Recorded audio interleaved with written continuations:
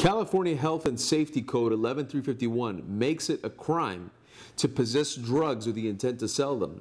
An 11351 conviction can carry years in state prison or county jail. Obviously, a jury can't read your mind to determine your intent, so prosecutors look to the instrumentalities of drug sales that police may have recovered to prove up this intent. Cops may have searched your home or vehicle and turned up weapons, large sums of cash, payo sheets, scales, packaging, and obviously the drug itself.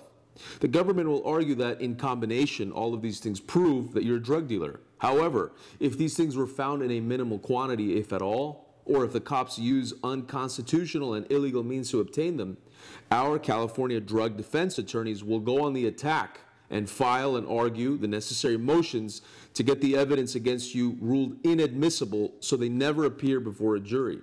The Witkin Legal Institute gave me an award for excellence in constitutional law, and I use my high-caliber constitutional law skills to make powerful legal arguments to convince the judge that any unconstitutionally gathered evidence against you must be thrown out and ultimately that your case merits dismissal.